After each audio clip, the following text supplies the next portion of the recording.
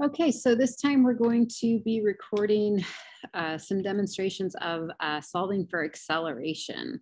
So instead of a triangle this time, I've given you the entire formula. So acceleration is equal to velocity final minus velocity initial over time. So remember that we put the final velocity before the initial velocity in this problem.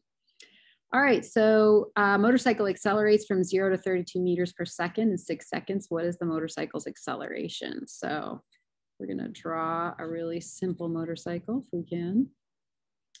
I think that is it. It doesn't say there's anyone driving this motorcycle, so we're not going to draw a person. It starts off at 0 meters per second and it finishes at 32 meters per second, and it accomplishes this in 6 seconds. So my velocity final is 32 meters per second. My velocity initial is 0 meters per second. And the time it takes is 6 seconds. And we're solving for acceleration.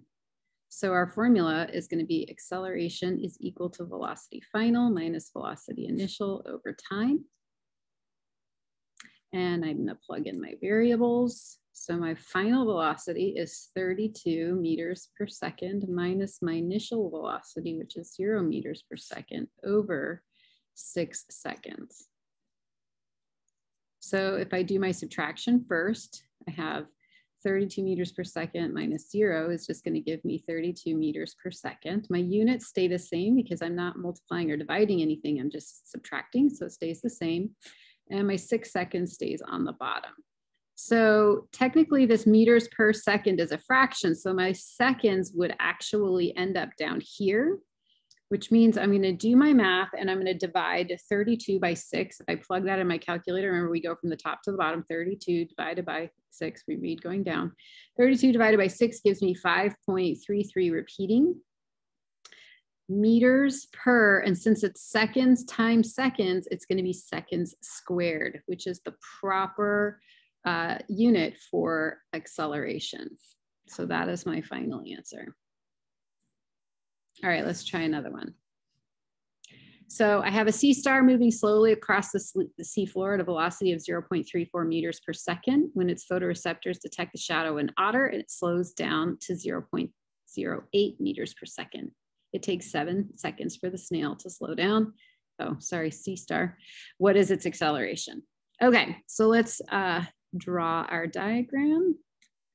We have our happy little, not so well drawn sea star. You can tell it does not matter if you're not a good drawer. And it starts off at 0.34 meters per second and finishes at 0.08 meters per second. And it takes 7 seconds. All right, so my velocity final is 0.08 meters per second. My velocity initial is 0.34 meters per second. And this is part of why it helps to draw it out. So you can really see this is my final velocity. This is my initial velocity. And time is 7 seconds. Solving for acceleration. So since we're solving for the acceleration, we're just going to write the formula as is velocity final minus velocity initial over time. Now I plug in my variables and their units. So velocity final minus velocity initial over time. Now I can start to do the math. So I'm going to take 0.8, subtract 0.34. So when I do the math, I get a negative 0.26 meters per second because my unit doesn't change when I add or subtract over 7 seconds.